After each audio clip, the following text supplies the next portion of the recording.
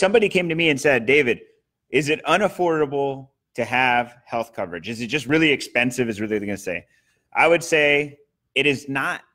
It's not expensive to have insurance. It's actually pretty affordable. It's called the Affordable Care Act, right? It just depends on how much of a priority you make insurance. That's really what it comes down to. So a customer comes in, says, David, is it cheap? I'd say it's affordable, and we're going to work. It's based on your income. So we can apply for a tax credit that'll help you pay for it.